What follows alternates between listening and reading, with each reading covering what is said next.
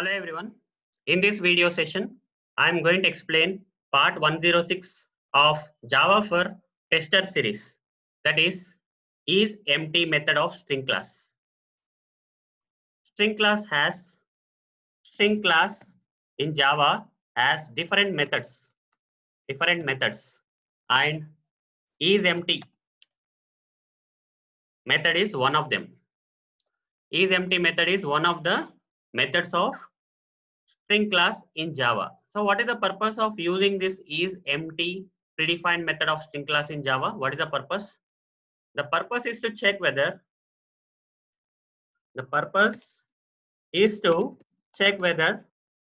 the given string literal text is empty or not. Okay. For example, if you give the string literal as like this, okay, is it empty? Is this string literal empty, guys? No, it has some text Arun Motori, so it's not empty. It's not empty. So isEmpty will return false. isEmpty method will return false. If the string literal text given is not empty, it will return false. What if I give something like this? I'll give nothing inside these double quotes. I'll simply give the double quotes like this. Okay, there is nothing between these double quotes. Is this string literal empty or not? Is this empty or not? Yes, guys, it is empty. It has nothing, right?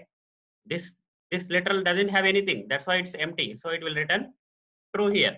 So this is how, guys, we have to use isEmpty method of isEmpty predefined method of string class in Java. Let me practically demonstrate the same. Okay, I'll demonstrate this same example here with using this isEmpty method. So let me create some variable. String a is equal to, I'll give my name Arun Motori, and I will give string b is equal to nothing. Okay, nothing, guys. I will give nothing inside this string literal text. Okay, there's nothing inside this literal. Whereas here there's a lot of things. Okay, there's something like Arun Motori in this variable a, and here nothing is being stored into this variable b. So if I say system.out.println, okay, a dot is empty, it will return true or false, guys. Okay, boolean value will be returned, guys. Since a has this Arun Motori text, it is not empty, so it will return false. When I run this, you will see the result as false, guys. Okay, and what if I say system.out.println b dot is empty? What do you think it will return, guys? B dot is empty. What do you think it will return? Since it is really empty, this isEmpty method will return true. isEmpty method will return true, guys. If I run this, you will get the result as true.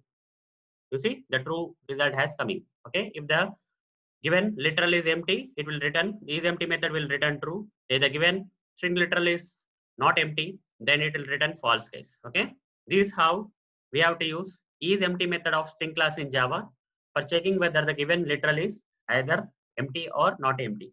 Okay, if it is empty, it will return true. If it is not empty, it will return false. Okay, so that's it about this isEmpty string method of string class, guys. In the next video session, I'll explain starts with string method. Okay, that is starts with method of string class. I will explain as part of the next video session, guys. So that's it, guys. See you in the next video session. Thank you. Bye.